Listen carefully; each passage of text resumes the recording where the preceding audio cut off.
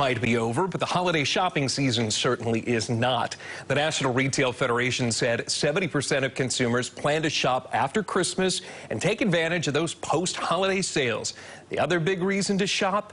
Gift cards. Meanwhile, as a lot of people turn to these big retailers for holiday shopping, there are small local businesses which need your support too.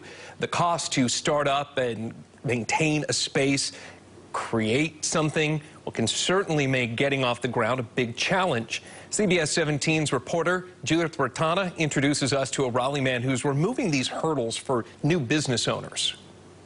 Traditional co-working spaces are more for, just the office space or internet, whereas many business owners complained of needing a place to go create. And that's where Johnny Hackett Jr. steps in. He runs the factory, Raleigh's first co-manufacturing space. It eliminates the challenge of finding a place to create. Then we've removed another hurdle in terms of accessing this equipment that you need to create those products. The factory has the equipment and computer software for entrepreneurs to use for everything from candle making, T-shirts, photography, or digital design. A survey from Shopify found business owners spend an average of $40,000 in their first year, much of that going to space and equipment. For a smaller fee, businesses can come here. As a new business owner with just an idea, you can literally come here and get that idea off the ground. When business owners are done creating their products, they can bring them here to Hackett's storefront Black Friday Market, where their products are sold commission-free. It's another way Hackett is building connections and filling in gaps for business owners.